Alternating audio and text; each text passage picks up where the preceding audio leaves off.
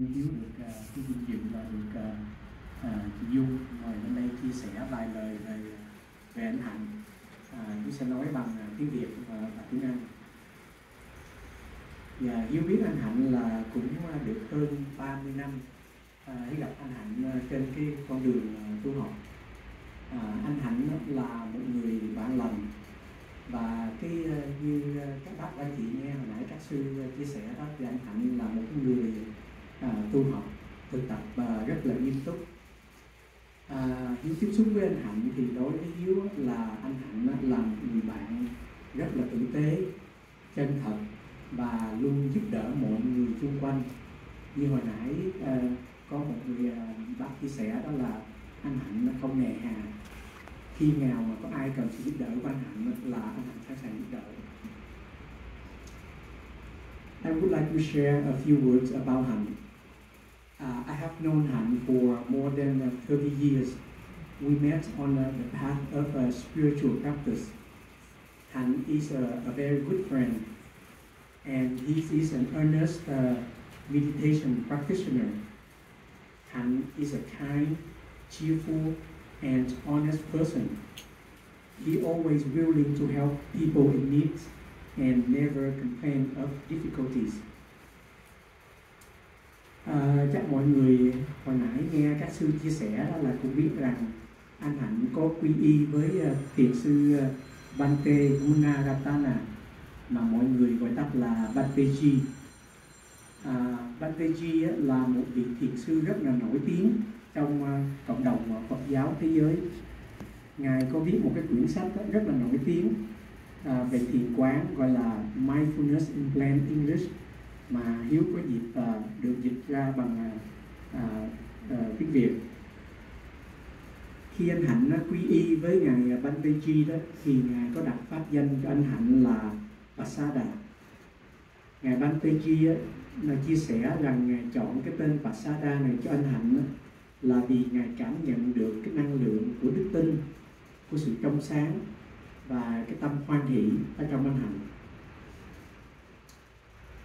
Some of you probably know that Hạnh took refuge with Bhante Gunaratana or Bhanteji.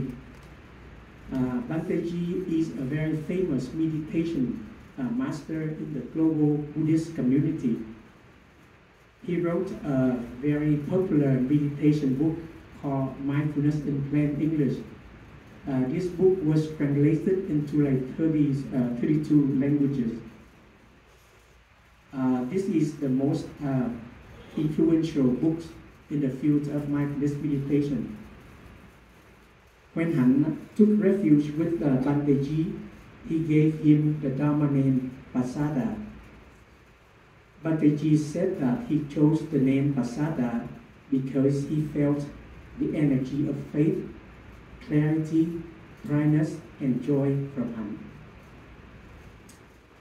Pasada là một cái từ trong tiếng Pali đó, được dịch là sự trong sáng và đức tin vững chãi. Pasada đó cũng có nghĩa là một lối sống tích cực, giúp ích cho cuộc đời, dẫn đến tuệ giác, an lạc và một lòng từ bi rộng lớn.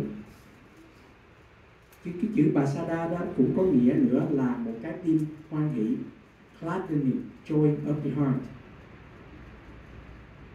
Qua sự tiếp xúc với anh Hạnh, có lẽ ngài thiền sư Bhanteji đã cảm nhận và thấy rõ được những đức tính này của anh, nên ngài đã chọn và đặt cho anh pháp danh này.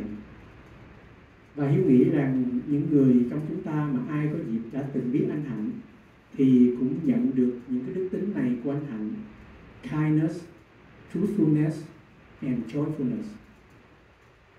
Và ngài thiền sư Bhanteji cũng có chia sẻ là cái pháp danh mà Pasada này đó, thường là chỉ đặt cho các vị tu sĩ xuất gia thôi, chứ không có đặt cho cư sĩ.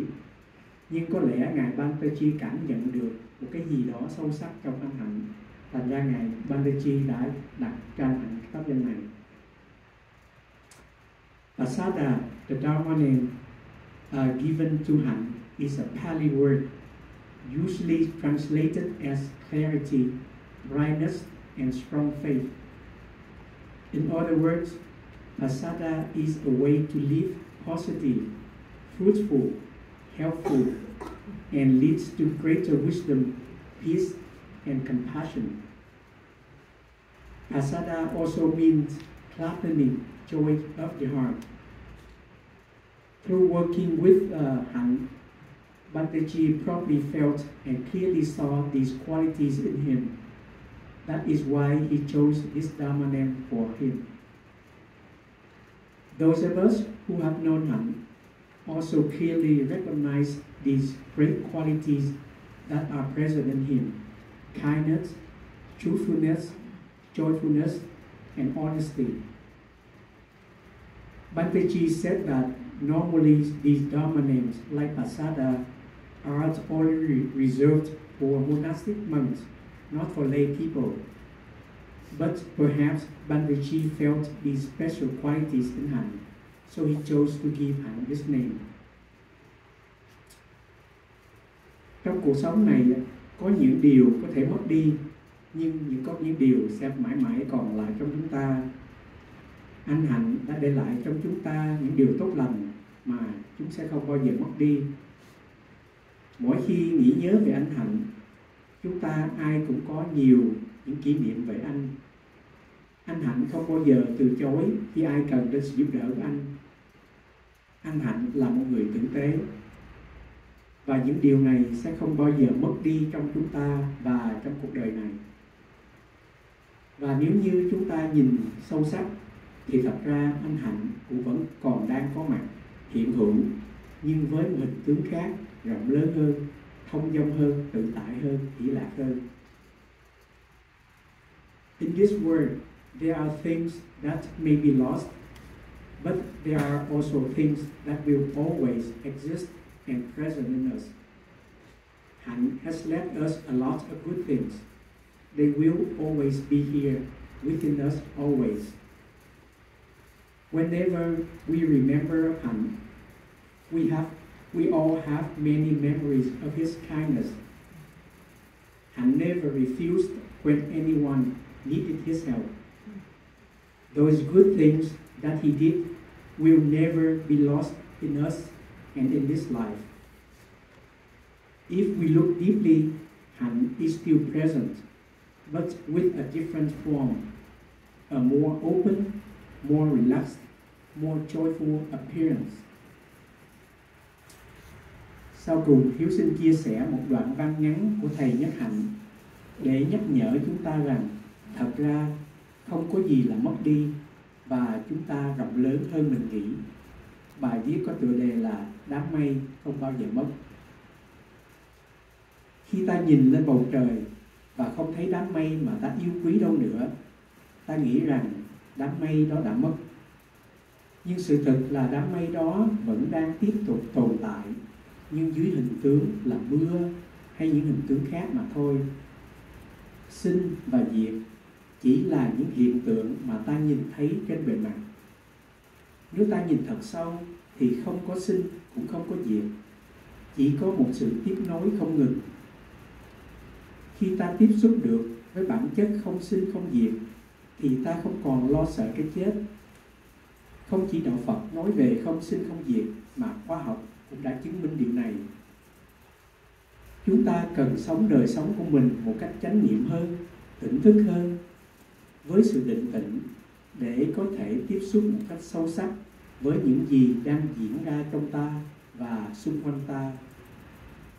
Và khi đó, chúng ta sẽ có cơ hội tiếp xúc với bản chất chân thực của thực tại, đó là bản chất không sinh không diệt.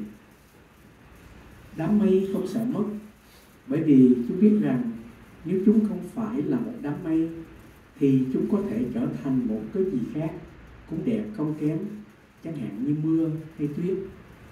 Thiền sư Thích Nhất Hạnh. Và Hiếu cũng tin như vậy, anh Hạnh không bao giờ mất đi mà cũng đang trở thành một cái gì khác, cũng đẹp, cũng hay, cũng hoan hỷ, cũng tuyệt vời không kém.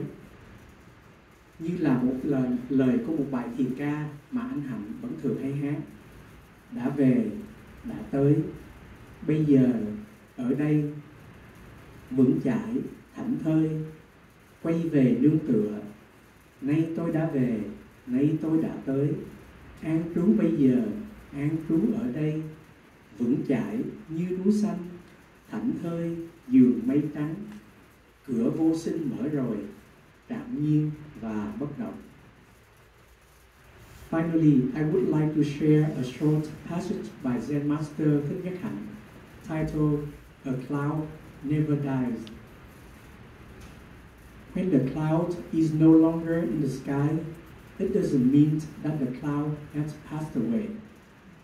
The cloud is continued in other forms, like rain or snow or ice, so you can recognize your cloud in its new forms.